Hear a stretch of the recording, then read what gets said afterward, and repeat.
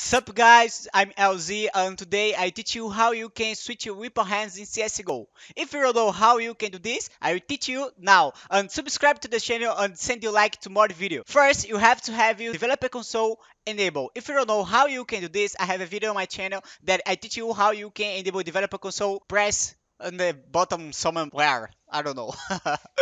And so now I go to the console and write the command. I will put our command in the description of this video.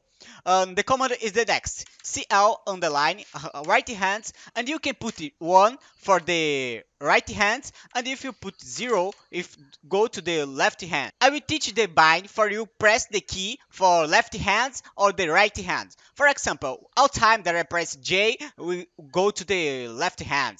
And the command in the next bind, you put the letter that you want, for example J. Oh sorry, I copy. No, I don't. Bind J on the command 1. Pass the command again and I put 0 and K. And this is the command. And all time that I press J, J go to the right hand. And if I press K, go to the left hand.